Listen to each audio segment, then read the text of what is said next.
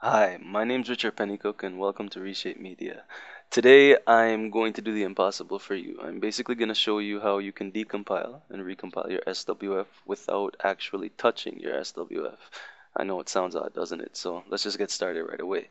First things first, what you should actually do is visit reshapemedia.com/ftml/learn/runtime-libraries.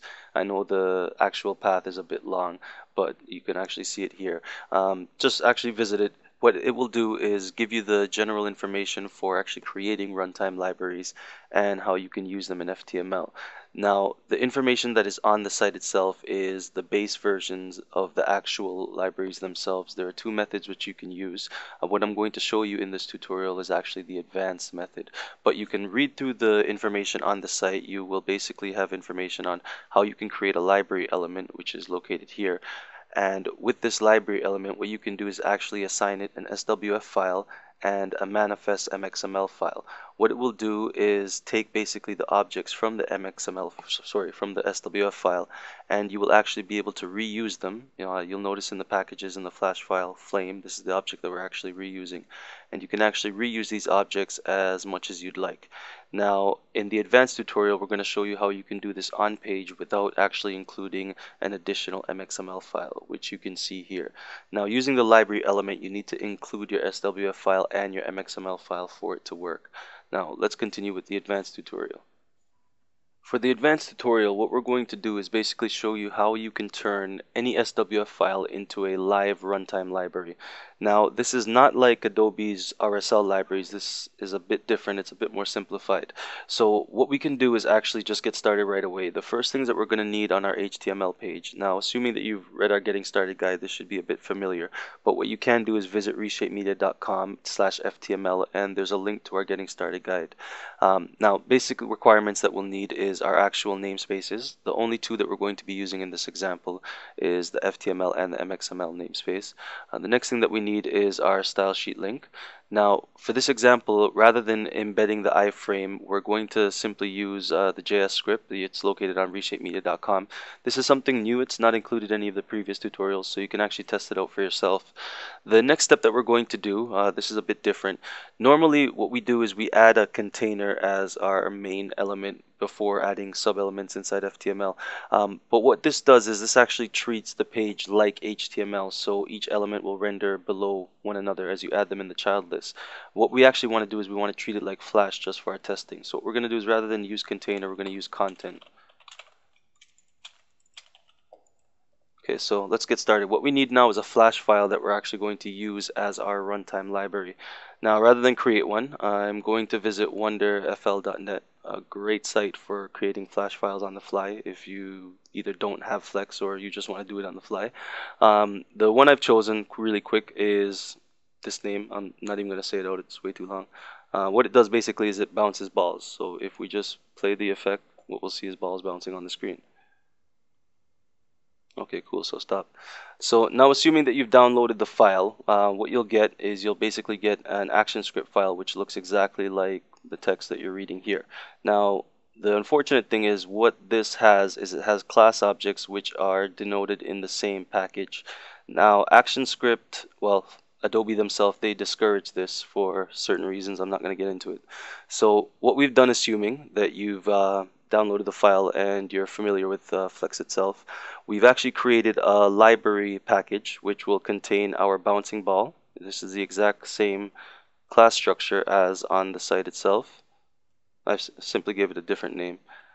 And we also updated our ball and juggler. I gave it a package. This is random just based on the user that created it.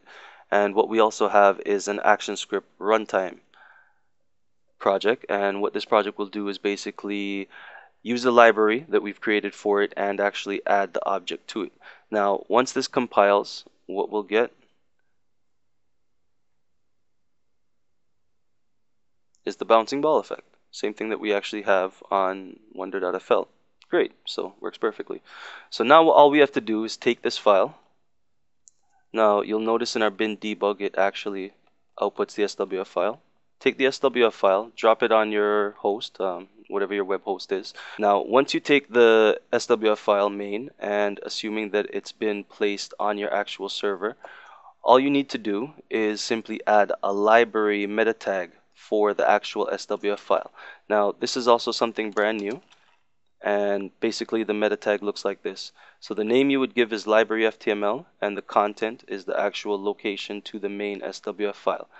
Now, the next step that we're going to do is, now that we have these objects, you'll note that our actual class path is fl.wander.freddy. This is where we contain the objects that we want to reuse. Now, if we go back to our HTML file, that's simply all we have to create. We add the object. Now you'll note that the package name, Freddy, denotes wonder.fl.freddy, which is exactly what we have in our Flex library. Now, the XML namespace can be added anywhere. It doesn't have to be added on the object. It could be placed at the very top or actually simply in the content. As long as it's in a parent of the object itself, then it can be placed anywhere. So now once this is actually active, sorry, let's just show what it is without it. So that's our SWF file.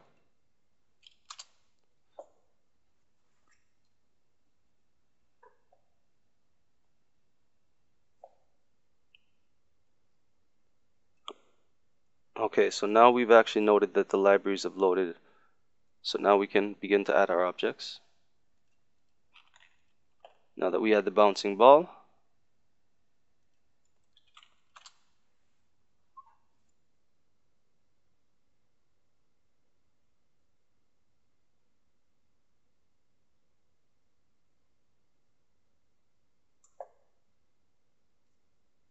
now you'll note that the actual object itself is now apparent within FTML, and it's actually now rendered as an FTML object, so we can use it just like MXML. So if we want to change properties,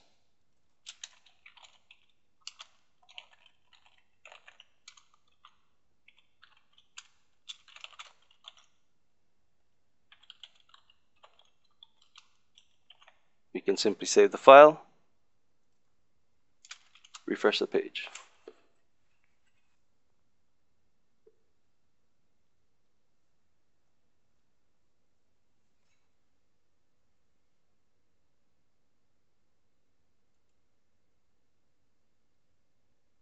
Now, you'll notice from the example, the alpha basically changed, but the width itself was not affected. This is not due to an error in FTML, but rather with the actual class object itself. If we go back to the bounce ball, we'll actually notice that it has no width or height properties, so basically changing it will not affect anything. The object that it uses is an actual juggler, and we'll note that the juggler itself has predefined properties when rendering. Now, the reason why we saw a full screen ball originally was because we did not define a width and a height of the actual SWF. But if we go back to our main file that we created, which is our runner, and we actually denote that in the SWF properties, what we'll see is that the actual SWF size will be exactly the same, well, the actual object size, I'm sorry, exactly the same as the ones we used in FTML. Now, the width is never affected simply because these balls are created by scripting itself. So what we can do is we can actually now go and let's, for instance, say we want to just use a ball property. So if we look in our file, ball is still within the same actual package. So we can just go to our HTML file, and rather than bounce ball, let's add ball. Let's basically make sure that we can see the object.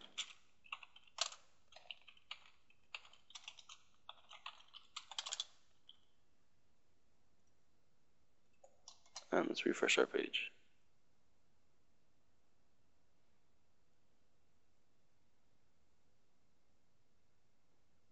So there we go. Now we have an actual ball element from the file.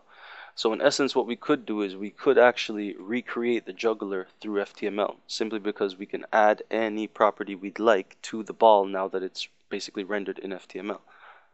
So let's go and test that out.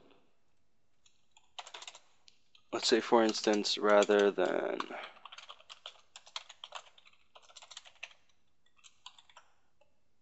change the alpha property directly as a basic node, what we can do is add script.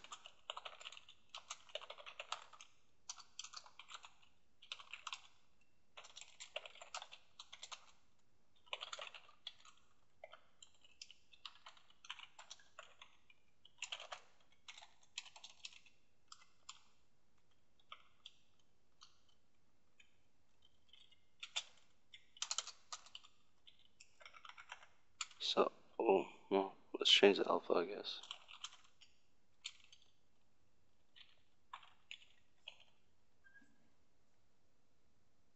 Let's go back, refresh our page.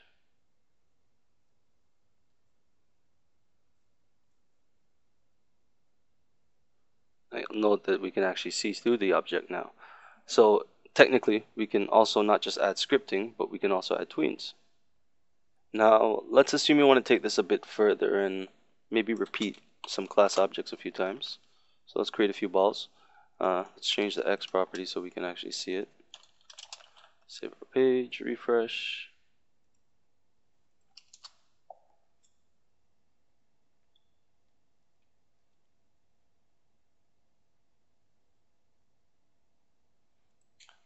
And you'll see the three class objects that we created, which were actually three balls. Now, they're actually restricted to how the object itself is constructed. I guess in the actual file, they denote colors randomly on the ball itself when it's created, so we get that effect as well.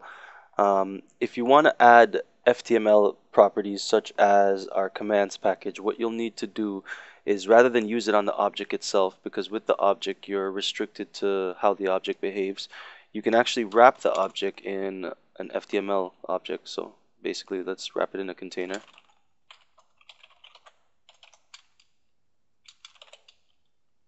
I know that might have sounded a bit confusing, but I'll just show you really quickly what I mean.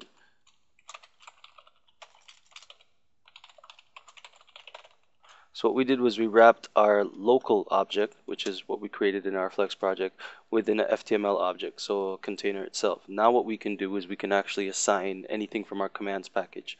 So let's add the namespace required for our commands.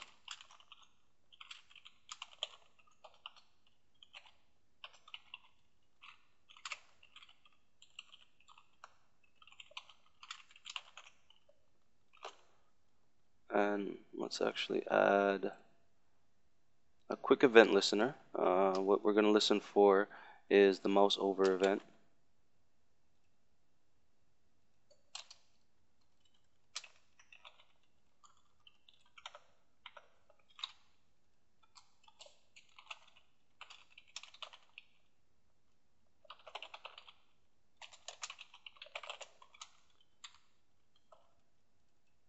Okay, so when the mouse hovers, let's give it a basic tween.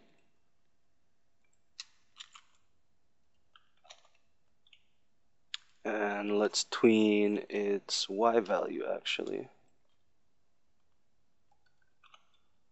to 400. Let's give it that.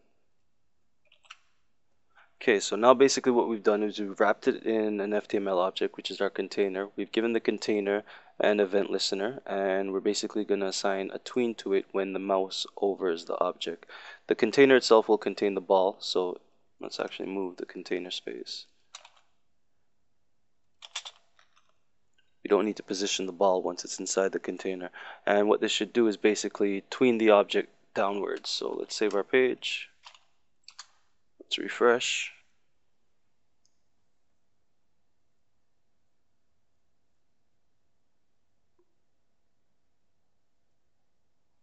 And let's mouse over, and there we go with our tween. Now you'll see how simple it is to actually reuse any object within your SWF file. I used a very basic one with 3 packages, but imagine if you have multiple class objects, you don't have to recompile your SWF file for every change that you need. You can use FTML and you can reuse every object within your SWF file in brand new ways. So reshapemedia.com/FTML. Check it out, give it a try. It's a brand new way to learn Flash.